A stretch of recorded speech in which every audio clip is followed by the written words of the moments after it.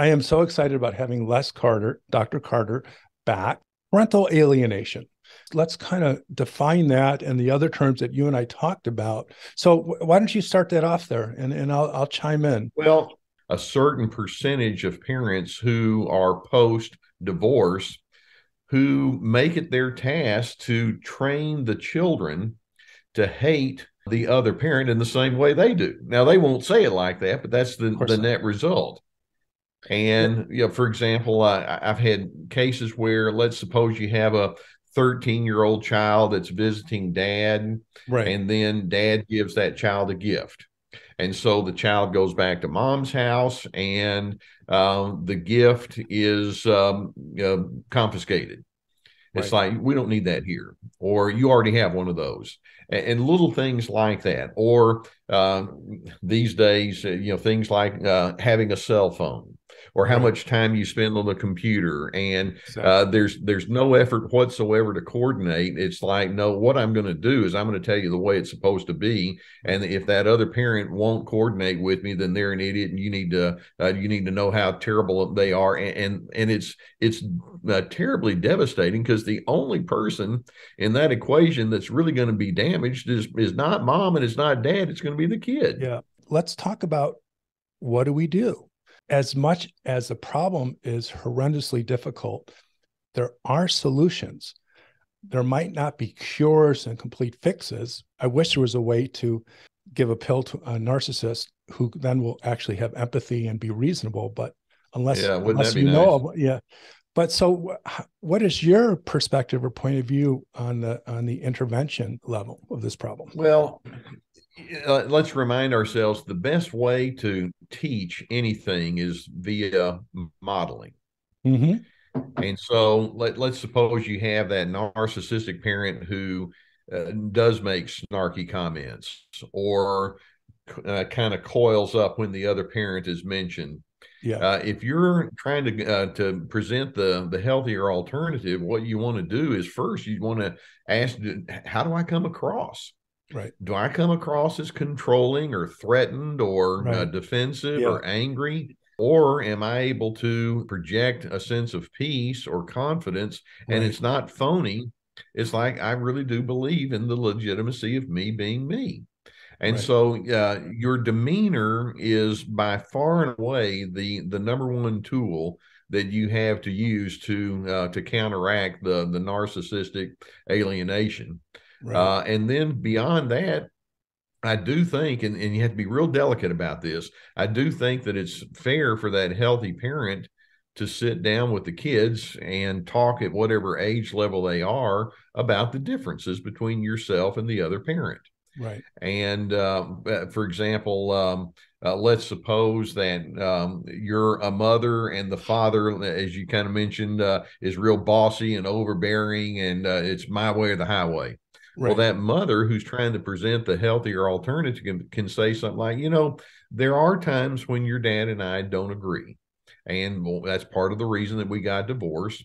Why don't we just agree between you and me, when we're talking with each other, let's put a high premium on listening to one Yeah. another.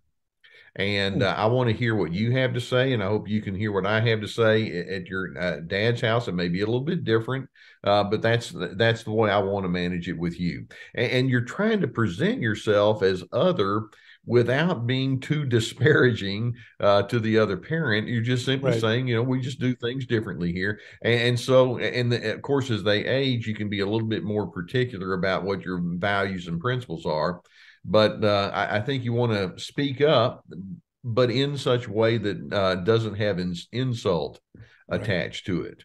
So, what I want to add to that is, it's another perspective that matches up with yours. I was telling you, I love to come up with terms. And one of the terms that is essential to my self-love recovery treatment program is to build predictive awareness. Love it.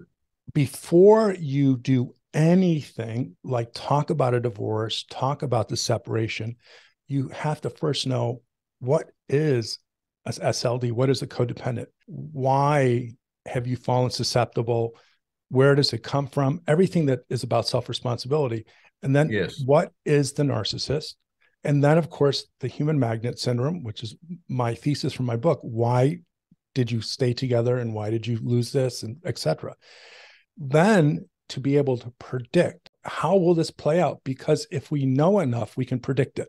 Then execute preliminary stages so that when you do say, I want a divorce, the children have either been unknowingly or knowingly prepped or primed so that you have a fighting chance. Because even with everything they know and everything they can predict and all of the advanced preparations, which one of them could be, as you said, talking with the children, and it still is a crapshoot. But if we've done our job well with predictive awareness, we'll predict that. And so what I want to say, and then I want to turn it back over to you, is that before you consider doing anything that Les says or anything that I say, is do the homework so you can figure out what to do strategically, because once you hit that storm, the shit hits the fan. Well, a favorite phrase of mine is knowledge is power. That's what I'm hearing you say. Yes. You want to have enough of an insight into the whole pattern of narcissism.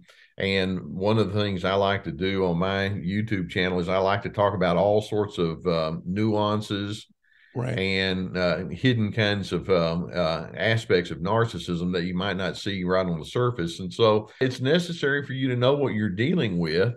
And then, at least for me, my thing is, so that being the case, if I can see it, what would be my better alternative? right. As a simple illustration, narcissists are known for being highly controlling. And that's part of that codependent self-love deficiency. If I can control you, then I win. Well, the opposite of that is to allow space for free choice, at least between me and that child. I'll ask the child questions. Well, what do you think? Mm-hmm. Or what makes sense to you? Or why don't we brainstorm and take a look at the options, the good and the bad options, and figure out what the consequences of each of those would be? And so you can lean into that. Or another thing, narcissism is known as having a lack of empathy. Okay, my better alternative is I want you to know that when you're in my presence, I really want to know who you are from your vantage point. And even if you don't make sense to me, well, you make sense to yourself right now. So tell me how you arrived at that, or talk to me about what led you to that conclusion, or wow, that's more powerful than I thought. Tell me more. And so you want to just have an awareness of what the themes of narcissism are, so that you can go into the modeling of the cleaner alternatives. That's how you, if possible, break some of the power of that unhealthy parenting on the other side. And it's the modeling that I mentioned a few minutes ago. And so add to the modeling is to move from victim, co-conspirator. See, one of the things that I do differently than a lot of my colleagues out on the internet is I, with empathy and support and firsthand knowledge, hold the SLDs responsible, even though they're victims also, because they gave up power. But I don't do that to shame them, but I do that to help them understand what we need to change so that they can forgive themselves. You may be a victim, but you don't have to be the victim, capital T, capital V. Oh, explain that more. That sounds profound. Well, let's suppose that you were in a marriage and the narcissist was just brutal. Yeah. Well, you were victimized. Right. Now, so you're a victim. When I say you're the victim, well, it becomes your identity. And it's like, okay, my victimization is not going to be everything that I relate to. I'm still a decent person. I'm still somebody who has some positive characteristics. I have, a pleasantness that I can share. And so I have some initiatives that I can operate with. And what happened to me in that narcissistic relationship isn't the sum total about who I am. Right. That's something for me to think about. But before you said that and caught my interest, I was going to say, as a part of my predictive awareness process or preparing for the storm, is to understand if the insidious nature of gaslighting, manipulation, and what we've talked about before, is already set, and the kids have drank the poison, they're brainwashed, as difficult as it is, but to help my client understand when you have to stop. And again, this might seem counterproductive, and I'd love to hear your thoughts on it. When you have to stop hoping to convince the child and be more assertive to do things that are going to upset the child and in present time could make you believe that you are hurting yourself. You have to battle the fear that your child's going to hate you. But knowing that this child, and like a lot of healthy parents, knowing that you can punish a child and they can, especially a teenager, and they might say, I don't love you and I hate you, but know that the next day they're going to smile and forget about it. But in a larger sense, know that this bad guy position that you're being labeled, it could be the best thing that you've done, even if it means the child won't talk to you. Taking an unpopular. Exactly. My presumption is that I don't take my cues from a narcissistic person. That person does not set my pace. And kind of what you were suggesting there with respect to the way you talk to the kids, yeah, it's like what I'm going to do is I'm going to try as best I can to speak my truth.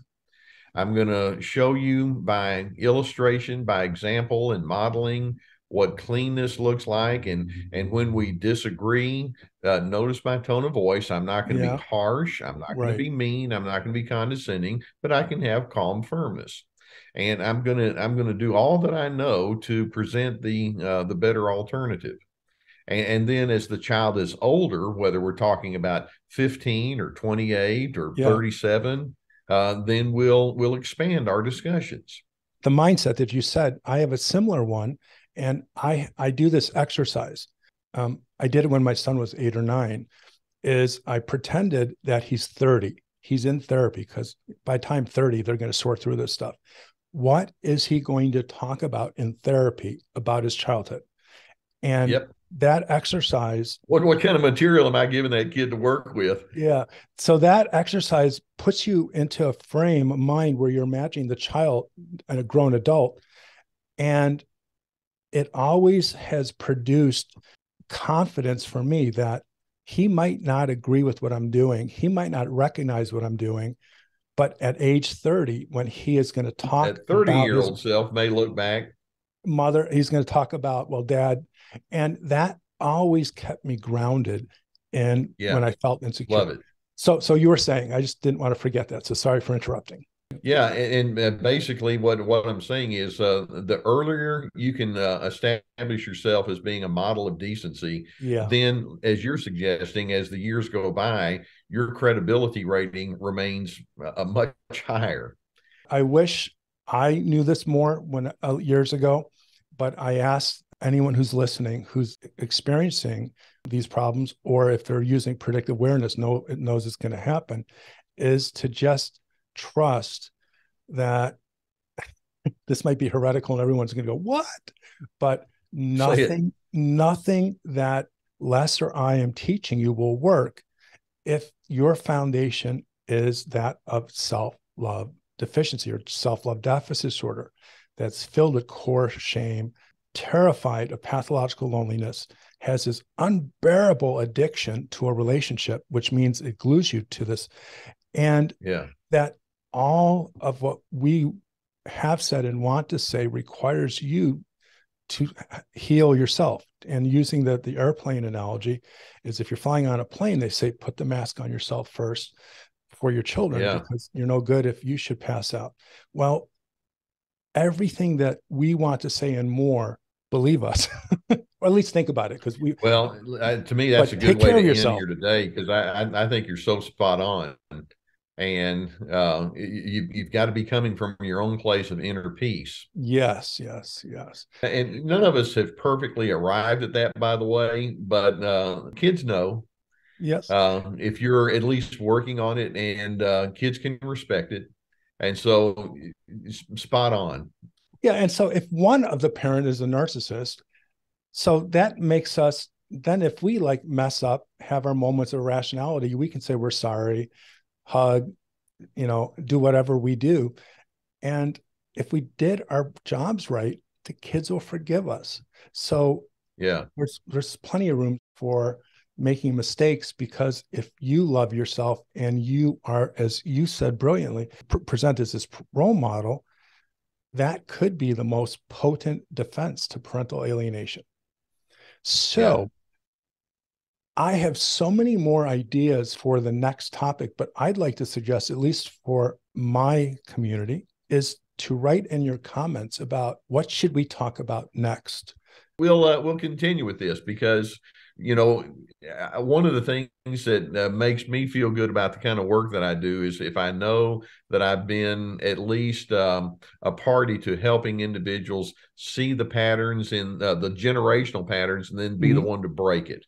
And Right. so that's what we're talking about here.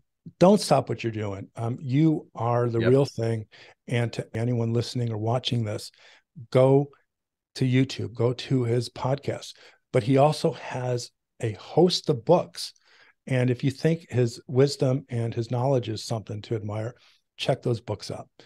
For any of you guys that are just getting to know me, all of my stuff, including my book, my seminar trainings, and other offerings, can be seen at selfloverecovery.com, or send us an Yeah. email at help@selfloverecovery.com. Thank you, doctor. Ross, thanks for having me. And we're going to do it again. Okay. We got lots more to say. Yes, I enjoyed it. Take care.